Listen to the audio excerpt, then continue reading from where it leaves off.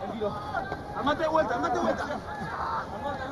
see they're happy just to carry it up those 1 or 2 meters, way down the French, and then open things up at the back. This is fullback Cordero into a bit of space. Brilliant running. He needs to. Oh, he's backed himself here. This is a brilliant play. What a great finish.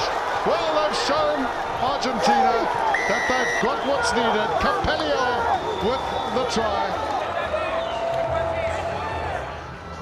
Just have a look at this break. He's on his own 10-meter line. He just puts on the afterburners, gasses around Jonathan Dent. He takes on the fullback Platon on his own in the sense for the inside pass, and they're running onto it from Juan Cappiello.